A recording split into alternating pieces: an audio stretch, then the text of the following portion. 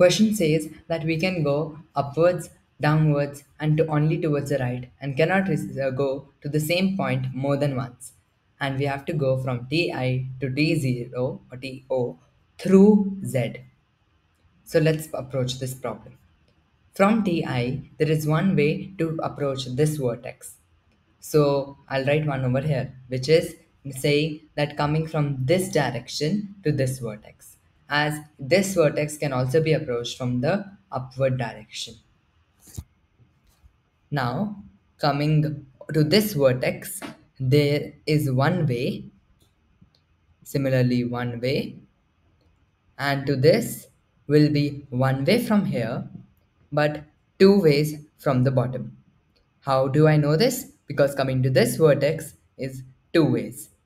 And since we cannot come from the from the right side towards the left, thus the only option is either to come from this through one way or through this in two ways. So in total there are three ways.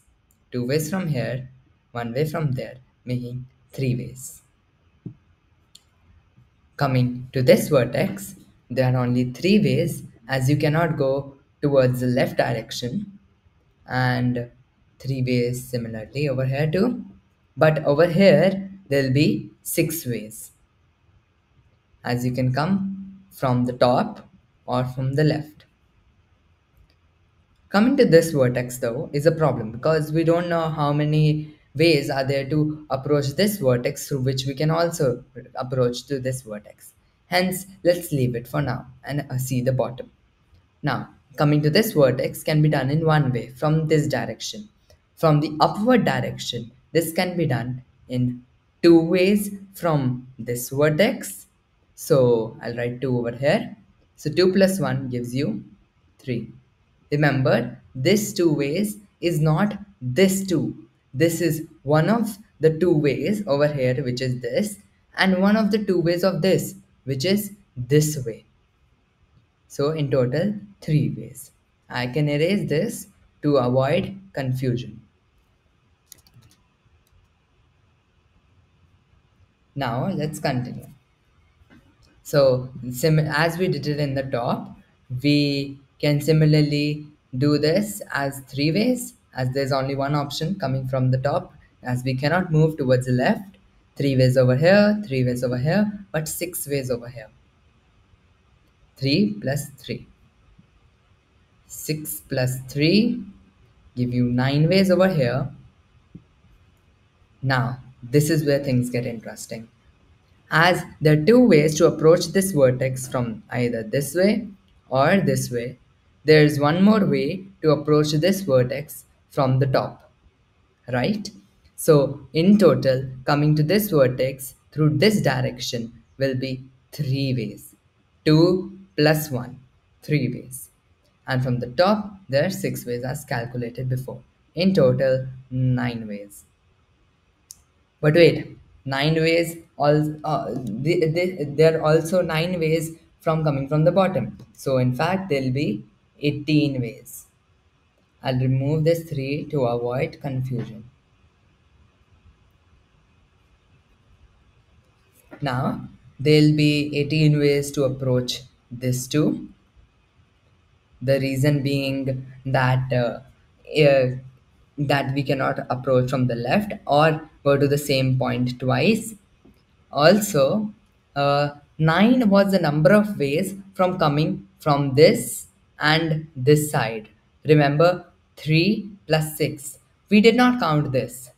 So this is gonna get interesting. So this is 9 plus coming from the top.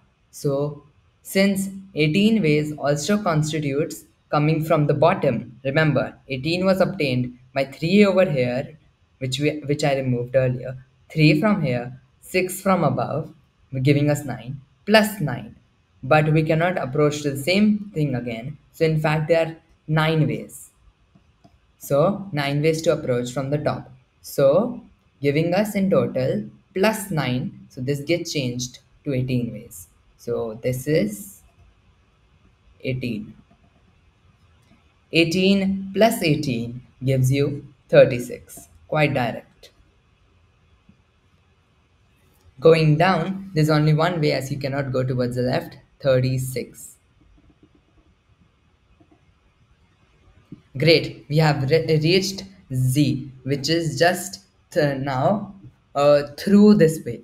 So that means we cannot go through the bottom, as that would mean either to go towards the left or just not go through Z. Hence, we can just simply discard this. Let us now consider this part of the puzzle as a completely second half. So I'll write this with the other marker and we'll start the counting and then multiply it as both are independent events taking place together simultaneously. So coming from this vertex to this vertex is done in one way. From this vertex, it can go to either of these vertex in one way.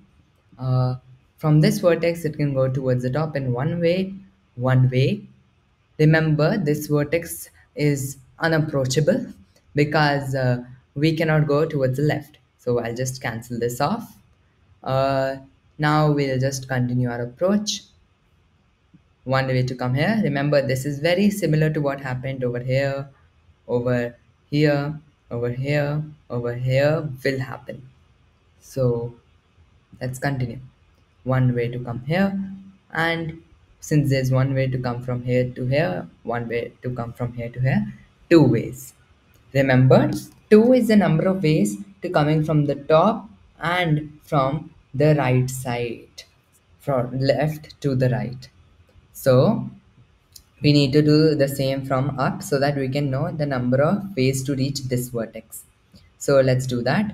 So one way to go to this vertex from this direction and one way to reach this vertex in this direction. Total two ways. Remember, two ways are from this direction only. It can also come from up. So let's see. Two ways to go from down to up to this vertex too. So this was what we were waiting for. 2 plus 2 making this 4 ways. This is also four ways because two ways from the top and two ways from this direction. So in total, four ways. Great. So four, and let's continue.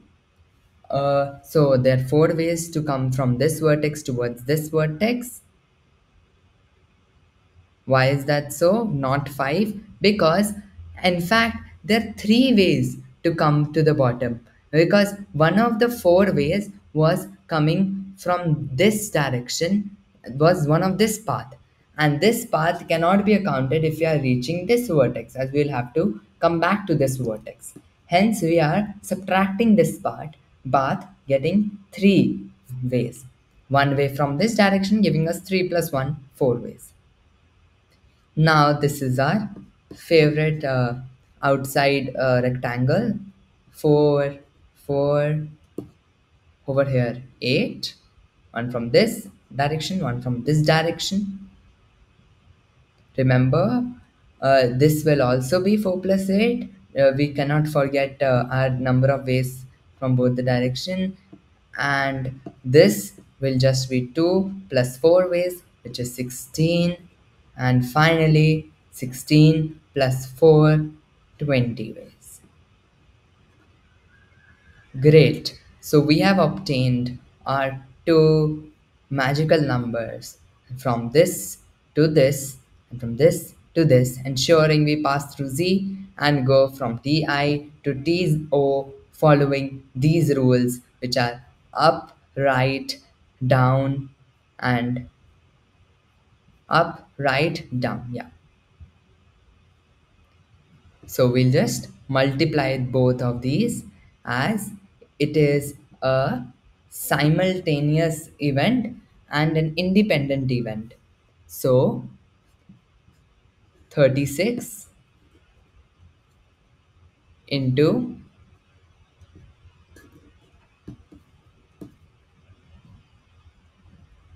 20,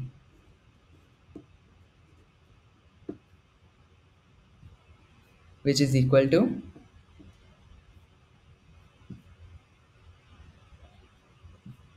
720.